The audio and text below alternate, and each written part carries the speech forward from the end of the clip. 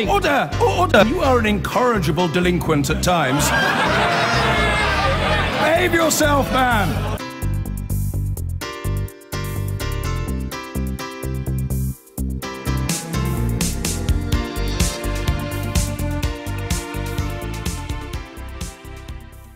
And now, as usual, to the front pages of the papers. I said they were menacing for the Prime Minister. This is what I was talking about. There is the Sunday Telegraph. Theresa May, it says, faces the challenge of a stalking horse leadership contest if she reneges in any way on Brexit. And there is the Sunday Times. Tories tell May you have 10 days to pull it together. The Observer has a story, which we'll talk about in a moment, about the Tower block fire warnings that ministers, it says, ignored, and a Brexit story as well. Then there is the Mail on Sunday. They've gone with Theresa May's, I have let down the firefighters. Not quite what she said. She said they've been let down overall. She didn't say it was my responsibility specifically, I don't think, and many other papers covering the same sort of material. Victoria Derbyshire, you were there all the way through the post-fire crisis, and every single paper, I think, virtually, has a big, long read-through to take you through. The question really is, after all we've seen, is it worth going through and sitting down on a Sunday morning and reading the whole story again? I think so, yes, because it takes you from the beginning to where we are now. And there are new stories, new eyewitness accounts, and it begins here in the Sunday Times with the damning headline, an inferno that shames us all. And it begins by telling us about somebody receiving a phone call from their sister in the burning tower block. This is Sorsan Chuker, one of the many relatives of Grenfell residents who was awoken in the small hours of Wednesday morning by a telephone call from her sister, Nadia. I mean, just, you receive a phone call in the early hours of the morning from your sister saying, I'm trapped on the 22nd floor in a burning tower block. I mean, it just, you can't, it is unimaginable.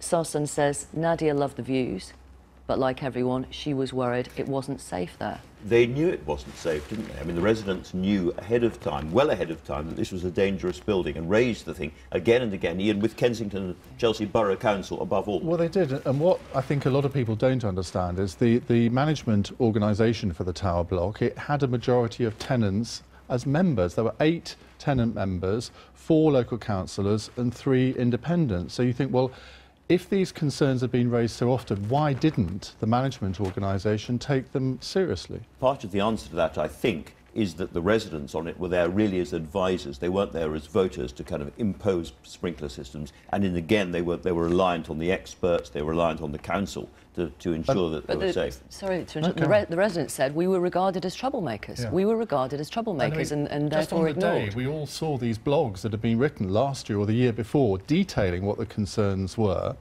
And I mean, everyone's got theories of how this happened, but the cladding does seem to be a very important one. And why is it that if this cladding was banned in America, banned in Germany and other countries, why was it allowed to be used here? Now, ministers are getting the flak for this, and in some ways, we'll come on to that, some ministers probably deserve to. But on this particular one, ministers have to be reliant on the experts to advise them. Why weren't the experts saying, no, this is not material that we should be using on buildings in this country? Well, some of the experts were talking out Pfizer, including former fireman and fire safety expert in the House of Commons. That's the front page of the Observer. Yeah, so Ronnie King, you might have seen him on TV this week as well, the head of the parliamentary group on fire safety, talking about not only government ministers not having meetings with him, but also ignoring requests to think about sprinklers in tower blocks, but also in schools. And the sense from him that this change only happens when people die. And this is the thing we keep hearing, is that this was avoidable. And I think that is the big thing why when you speak to victims and when you go to that area, people are so angry because it just feels like these many lives lost should just not have been lost. Happened. And you've got, I think, the Mirror's got a similar sort of story there. Yeah, the Mirror, I mean, this is what's going to happen now. We've got to go and look at not just fire regulation, not just why residents weren't listened to, which I think is more about, you know, actually being treated sometimes as second-class citizens. Again, they say that. They don't want to listen to us. They don't think our lives are important. But there's also, you know, what role have the cuts had? You know, how much money did the council have to redo this? Why did they cut those corners? So we have to span across. In the Mirror, it talks about the number of fire safety audits has dropped quite dramatically from around 85,000 in 2010 to 63,000. The amount of money available for fire service budgets has also reduced quite dramatically. So how is this all fed in to this horrible tragedy? I mean, people are blaming austerity for this, and this will hopefully all come out in the public inquiry, but the council were spending £10 million refurbishing this block. Now, there are going to be all sorts of arguments about how they did it. They didn't put in the fire safety stuff, did they? No. Well, they made it look prettier, but they didn't make it look safer. But in the end, it's got to be the experts who've got to be held to account here, because if it turns out that someone said to the council, you are making a major mistake doing this, in this way. The residents said that. But if the fire experts sort of put it through, and this cladding is allowed in this country, I mean, it obviously shouldn't be, but it is, then you can't lay this all at the door of national politicians, can you? I wouldn't say all at the door, but you have to think at every level what happened and the mistakes that were made. Absolutely. And, you know, and they made those decisions because they didn't have the budget. One of the mistakes afterwards, I think we have to say Kensington Council have not responded to this very well. There weren't enough people on the ground. The phone lines were either engaged or not being operated. Yeah. There is a story, I think, in the Sunday Times this morning has suggested that the government has asked the senior officers of Kensington and Chelsea Borough Council to step down, step aside, and I'll tell you walk away. The leader of Kensington Council, Nick Paget-Brown, he's got a lot of questions to answer here. How he is in his job, particularly after what the Prime Minister said yesterday, saying they had basically failed the local people. I think he should be considering his position. We've asked Kensington and Chelsea Borough Council to come on, and they haven't been able to answer us. Well, I did for 6 hours on my show last week. Do you think we are quite close to the council being in effect suspended by the government? I think we are very close to that. I mean, I don't know what the equivalent of special measures is. We know that's for schools, but they have failed their local people. It is absolutely abundantly clear on that. No one can talk to them. They choose the interviews that they do. They will choose news organisations where the local people don't even watch. Can I just, sorry. Because it's very easy to get into the blame thing and who's to blame. It's very, very important to do that. But this is also a human story. And Victoria, you've got the story there of a very, very talented artist who was killed in the fire. This is in the Observer. Just on the edge of becoming incredibly famous. She was just on the edge of success. This is about Khadija Say. This is in the Observer. This is a picture of her mum, who's also missing, presumed dead. And Khadija Say, a piece written here by a friend of hers called Sanaz Movahedi, who is from Iran originally. Khadija was from Gambia originally. Sanaz writes, we both grew up in very small flats with strong mothers, and we joke about how as children we were quite shy about inviting friends over, not only because of the size of our homes, but because they were filled with foreign objects that our friends would ogle at. And the final paragraph is very moving. My most poignant memory of Khadija is a recent one. We were at a pub after work when a lady who'd been drinking nearby stopped to speak to us. I wasn't really listening to what you were talking about, but I just wanted to say what a lovely way you have of speaking to each other. How wonderful your friendship seems, she told us. Khadija's broad smile and soft chuckle rang out again as we said thank you. Then she began laughing all over again. That moment will always stay with me. And Khadija was a photographer, and I think she'd been selected for the Venice Biennale, friend of David Lammy's, and you can see her photographs. You can go online to her website, and they are remarkable photographs, particularly black and white or sepia photographs of Gambian women. It's about Gambian women's experience. Really interesting. That is a story about 2 Londons, I suppose. I mean, there they are on the top of the flat. Yeah, I mean, I just want to say, we never hear these stories about how much talent is in these tower blocks. We assume, and, you know, you watch every programme, whether it be drama or a documentary, or, you know, we hear about these places being filled with alcoholics and criminals and what have you, and that's the sense. But actually, having grown up near these places and with friends of, you know, that lived in these places, they are full of talented people, you know, young people with hope, and it's, you know, it's so very painful. And that story of those 2 Londons. Observer, I think, haven't you there? Yeah, so this is a comment piece from Ed Phillamy on just sort of his recounts of growing up in that neighbourhood and how it's been it's gentrified over time. You've had this real pull towards the rich moving in, and then the poor, and this basically nothing in between. And we've seen that actually in quite a few neighbourhoods, including, say, Islington, where we have those that remain in social housing, and then the very rich that can afford the It's been a very divided part of London for a very long time. It's the same part of London, not far from the Rackman scandals back in the 1950s and 60s of kind of racketeering landlords just around the corner from huge palatial buildings. Not much has changed to that extent. It is probably the most divided part of London. Yeah, I think people forget that there's poor people living there and people on lower incomes living there. I think the Labour vote and that win by 20 votes reminded people that it's not just the rich that live in that neighbourhood. But I think in this block there were owner-occupied flats. This was actually a very mixed block. You're absolutely right to say it wasn't the sort of stereotypical tower block that some people might imagine. There was. I mean, well, OK, but in here you had all sorts of different people living alongside each other. It was actually almost a good example of multicultural London. Let's move on to mainstream politics, Ian, if we may, just a bit. I'm afraid even on This Morning we do. Tim Shipman, who is probably the doyen at the moment of political correspondence, political editor of the Sunday Times, has really gone for Theresa May this morning. Well, they all have. All the papers have. Tory sharks are circling as the Prime Minister suffers yet another disastrous week, and he's detailing the angst on the Conservative backbenches. The Sunday Telegraph has a story on the front page saying that there could be a stalking horse candidate, which shows a lack of understanding of the leadership election rules. Can I ask an unpopular but essential question at this moment? Is this fair? What fair? On the Prime Minister, that she is responsible for all things going wrong. She's Blunder Woman. If you think about it, on the 18th of April, the day she announced the election, she was considered a political colossus, and yet in 2 months, I mean now the 18th of June, her reputation has descended as to somebody who is without power. However, Tory MPs should be careful what they wish for, because if they do oust her, and I actually don't think they will, but if they do oust her, what happens then? They have to have a new leader. Who is that new leader going to be to take on Jeremy Corbyn? If they oust her, they increase the likelihood of another general election, which they will lose, and Jeremy Corbyn will be Prime Minister. That ought to concentrate a few minds on the Tory backbenches. Absolutely. And even before you get to that, they have to have a leadership contest, which means that the entire Brexit process is pushed off for another 6 weeks or whatever it might be. Exactly. Disastrously. And I mean, Theresa May, again, went from hero to zero in a week. Last Monday at the 1922 committee, she showed all the qualities that she'd showed before as Prime Minister, and yet here we are almost a week on when she's fighting for her political life again.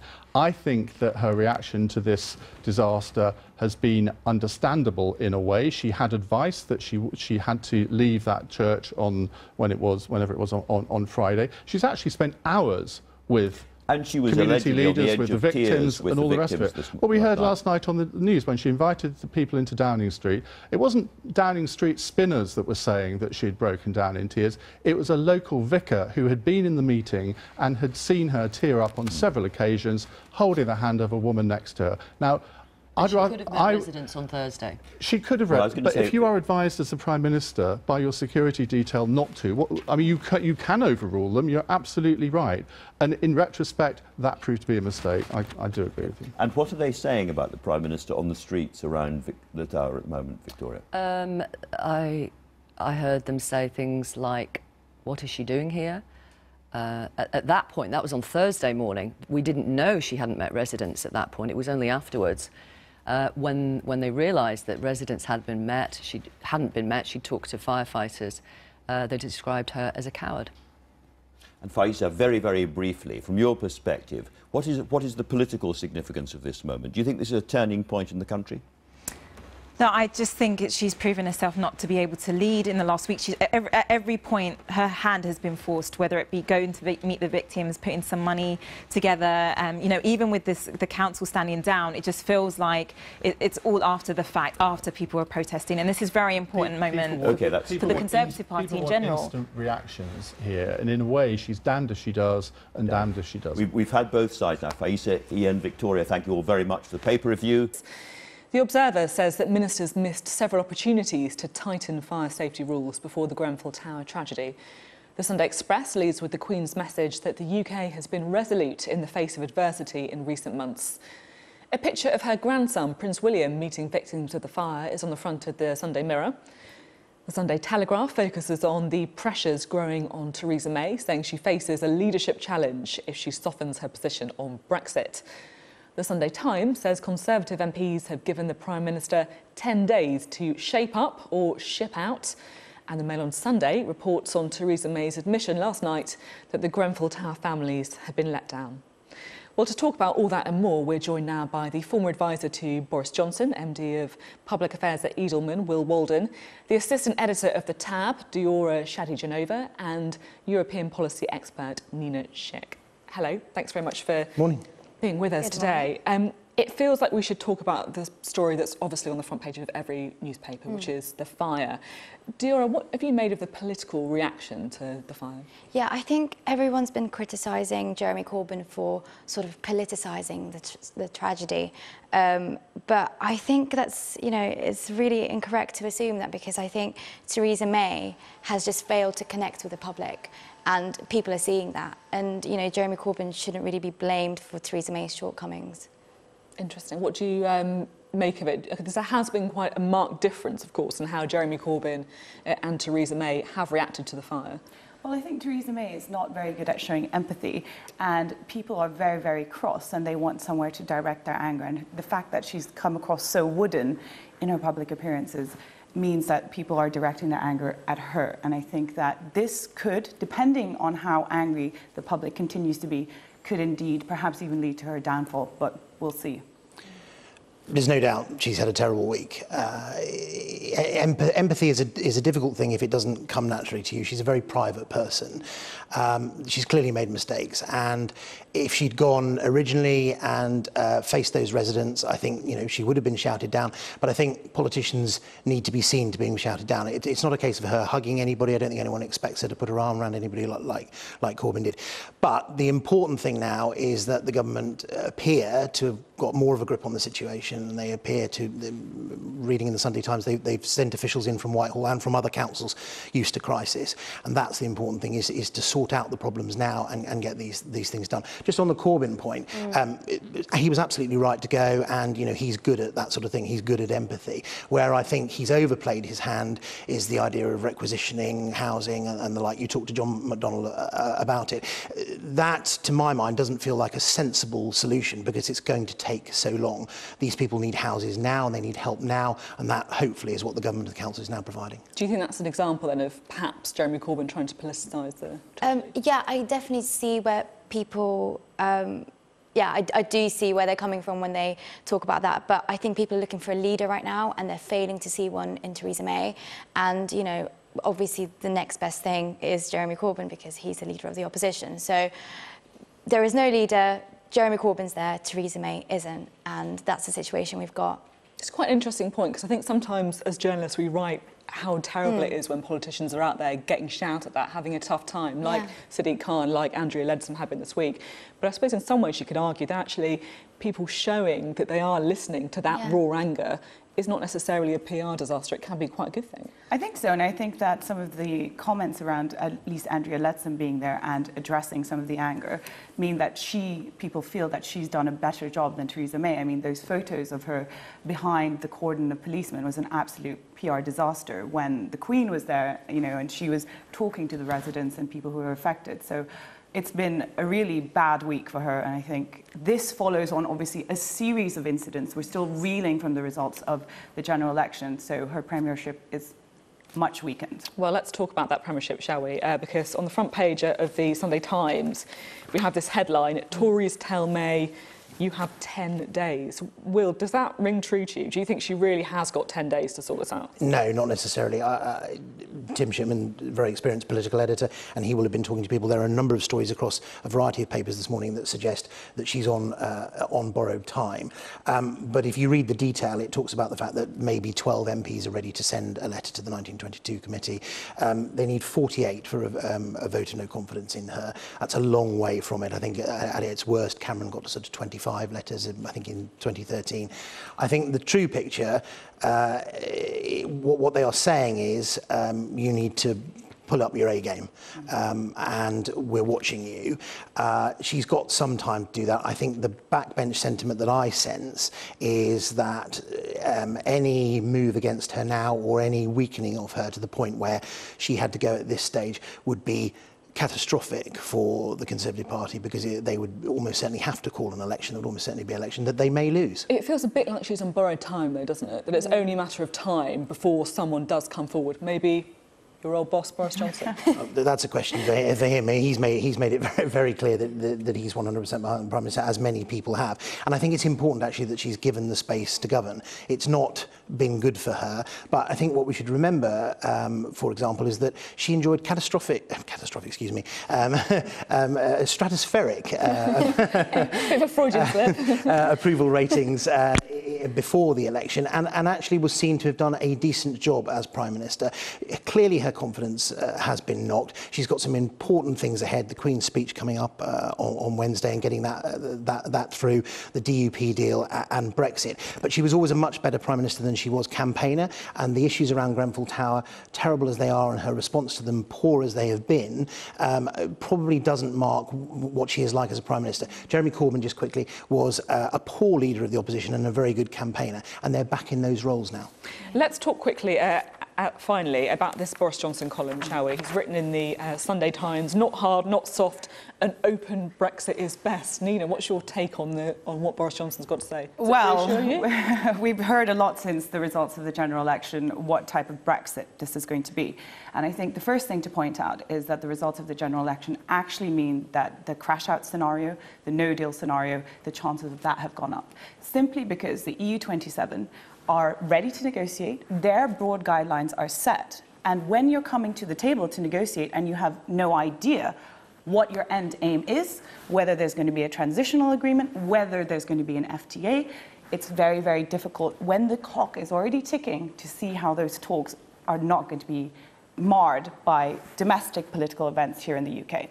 So it's fair enough to say it's going to be an open Brexit, but if this is the kind of open Brexit we want, that also means being liberal on things like immigration, which we know one side of the Conservative Party is very much against. Big questions such as, do we accept the jurisdiction of the ECJ?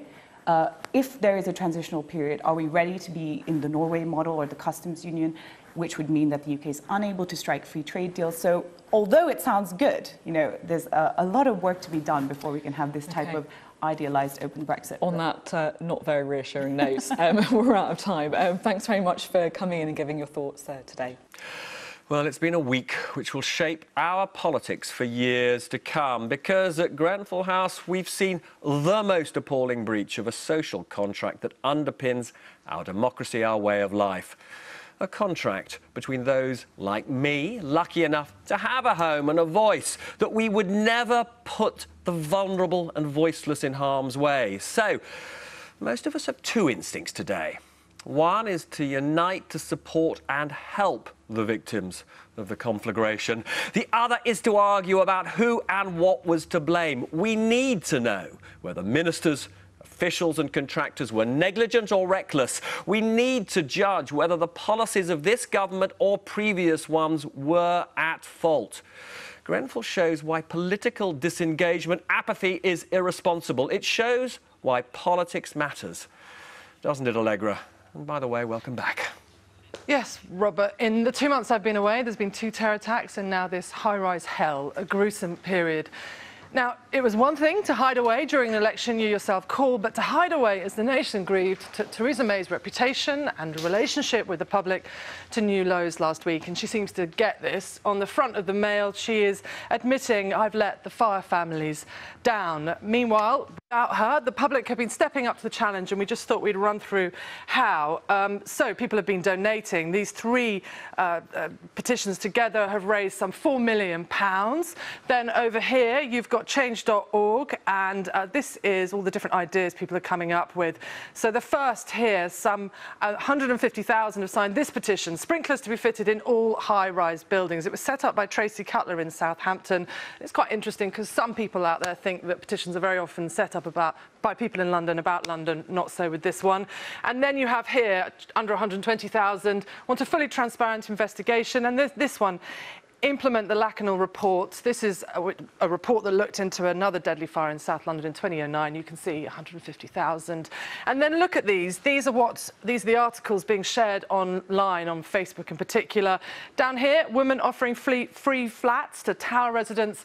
But then these two at the top, showing the amount of criticism the Prime Minister is facing. The top two articles, protesters chanting Theresa May must go, and then Theresa May surrounded by protesters chanting coward. The anger directed at our very lonely Prime Minister is incredible. There are, however, people out there defending her, urging caution, some decorum. Have a look at this. Brendan Cox, he says we should focus on structural and political injustices that cause Grenfell rather than fixate on May's character. Latter misses the point. Robert. Thanks, Allegra. Now, joining me now are two plain-speaking MPs, Sarah Wollaston from the Tories, David Lammy from Labour. Sarah, if I could just start with you. The Prime Minister's admission yesterday that the government had not responded effectively to this crisis. It's hugely damaging for her and the government, isn't it? Because whatever else people think of her, she's supposed to be competent. Yes, you expect that a machine will swing into place to put support in there immediately, and clearly that didn't happen. There was an unacceptable delay. Why do you think that was? I don't know, is the answer. I think we all expect those kinds of things to happen, and it didn't in this situation. And we need to put that, I think, into the terms of the inquiry, is to say, if this happens again, we all hope and pray it won't. But if it does, we need to be sure that there's an organisation that can swing into place to help people who've been... And just very briefly, before I move to David, yes. I mean, how much has this shaken, do you think, the confidence of you and your colleagues in her effectiveness as Prime Minister? Well, I mean, clearly it is very damaging for her personally. I think some of the criticisms are unwarranted. I think to imply that she doesn't care about this, I simply don't believe that. I believe that she cares about it profoundly, but doesn't show it in the way that other people perhaps would do in that situation. She should undoubtedly have met the victims when she went to visit. David, although, of course, this has happened on the watch of the current government, some of the apparent structural flaws which have led to this disaster were in place during the years of Labour government. I think this is, to some extent, beyond party, but I do think there are big questions about what we think the state is for. If you lose your home, burnt to the ground, you're standing only in your pyjamas, why do you pay your council tax if the council isn't for you and supporting you in those circumstances? There'll be many of your viewers who give money to organisations like Oxfam when they see a disaster in another part of the world, and action kicks in to support the very poorest, yet in this developed economy we couldn't do that. That theme of the withdrawal of the state, and here I'm afraid the truth is there is a collapse in social housing. I think that there are, I would hope there are Conservative colleagues that accept that, because there's been an abandonment of social housing. That is a deliberate policy. We had a debate in Parliament last year and we moved away from social housing, and basically a lot of these blocks across the country are being run down. But in fairness, David, there's obviously an important debate about the provision of social housing, but what's happened here is not about the quantity of social housing, it's about the quality of social housing. And we do know that during the Labour years, there also, on your analysis, there wasn't enough investment even in the existing stock. I accept that. And I said as much in Parliament at the time, and a few years ago when I wanted to be London Mayor, I was campaigning on that issue. Do we believe in council buildings? Do we believe that there are some people in society, and it's a fine thing to live in social housing, and do we want to invest in those blocks? We are building penthouses in London. They have fire extinguishers in every corner. They have hose pipes. They have alarms that work. They have sprinklers. Why is it that those buildings being built today can have that, but people in social housing can't? And given we haven't got enough housing in this country for everybody, we have to invest in social housing. We can't just leave it to housing associations. That was the debate in Parliament last year, and this government chose to go in a completely different direction. David, I'm going to pick up on all of these points with you a little bit later.